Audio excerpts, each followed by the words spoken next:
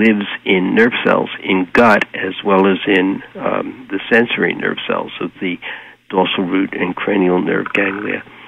And so we're looking into what might be shingles of the gut. How interesting. And you're doing that with your wife? Is she also a biochemist?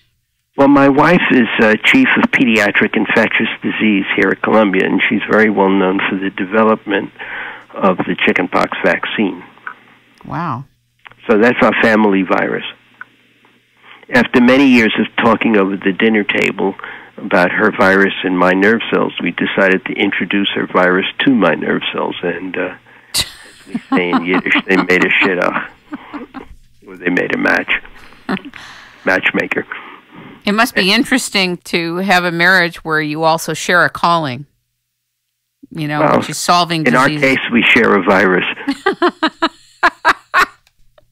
At least an interest in a virus.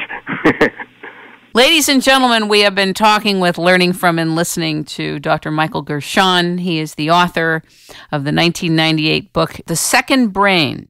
Your gut has a mind of its own. A groundbreaking new understanding of nervous disorders of the stomach and the intestine.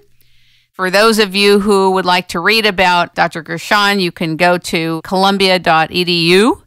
There'll be a link at the bottom of the page, and we want to thank you for being with us today, Dr. Gershon. My pleasure.